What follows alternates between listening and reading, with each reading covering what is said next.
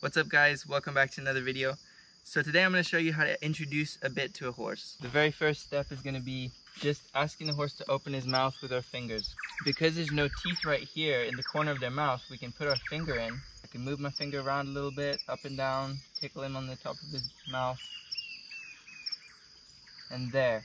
So as soon as he opens his mouth, I let go. The second thing I want to do is go ahead and make a loop in the lead rope.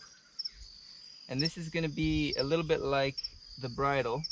We're going to ask the horse to open his mouth and we're going to slip this rope in and it's going to get him used to the feeling, okay? So I'm going to put it over his head like this. And then I'm going to use my thumb to open up his mouth. You ready?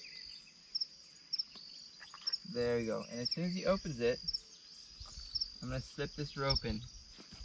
Just like that.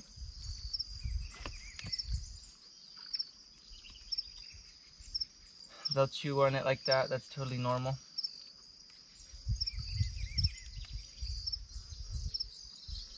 Alright, now after a second I can take it out. Alright guys, so it's the same process as with the rope, except now I'm going to hold the bit in place, get ready to actually put it in, just like I normally would with a horse that knows how to do it. So I'm going to capture his nose, so I have a little bit of control of him, I can keep him here. Then I'm going to put my hand between my arm between his ears. And then I'm going to put my thumb here, ask him to open up his mouth, okay? And when he does, I'm going to lift up with my right hand. Okay, right there. Perfect. Now I'm going to slip over the far ear and slip over the close ear. And now I want to be careful that the bit's not too loose, because if it's too loose, he can get his tongue over the top of it.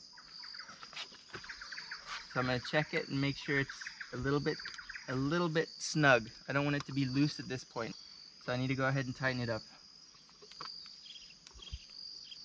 So he did pretty well, that went pretty smoothly. You got to be careful when you're putting it in not to bang his teeth with the bit, because that can be painful.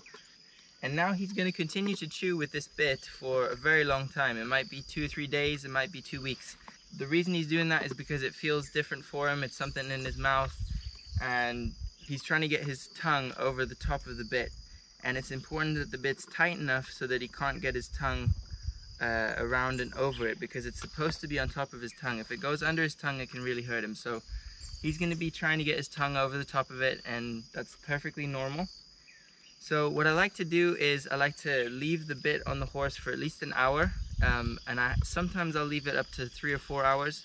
So if you have a nice area you can keep your horse in that's not dangerous, you can't get it caught on something, then you can go ahead and take off your reins.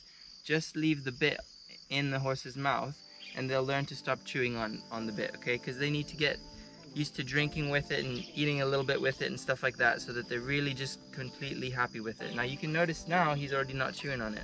So that's a little bit faster than most horses, but some horses it'll be 2 or 3 days before they stop chewing on it. So that's the theory guys, it's very simple to do as long as you're consistent and you teach the mouth opening with your finger first and get them used to the roping in their mouth. You can see how quickly he's already stopped chewing, he's accepted the bit. So I hope you guys enjoyed the video. Thanks so much for watching. We'll see you next time.